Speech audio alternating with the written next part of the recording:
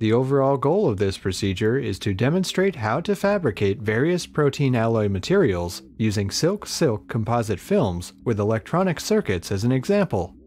This is accomplished by first regenerating individual protein solutions from two different species of silkworm cocoons. The second step is to mix two protein solutions with different ratios and generate a series of blending solutions. Next, a thin film fabrication technique is used to fabricate electronic circuits on glass substrates. The final step is to coat the blending solutions onto the glass substrates and transfer the electronic circuits to the dried protein composite films.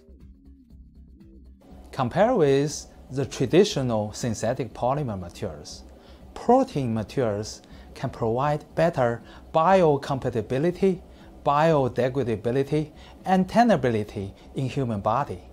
Blending proteins with different ratios is a simple technological approach to generate alloy materials with tunable physical, chemical, or biological properties.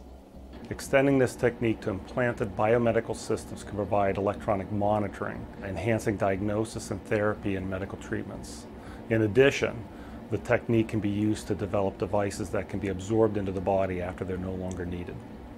In this video, we will use the protein blends of the wild Tussa silk as well as the domestic mulberry silk as an example to provide useful protocols regarding this topic, including how to produce protein alloy solutions as well as fabricate alloy materials using electronic circuits. The major advantage of our circuits coating technique compared to other methods like evaporation is that the protein materials aren't subject to high heat directly or through radiation during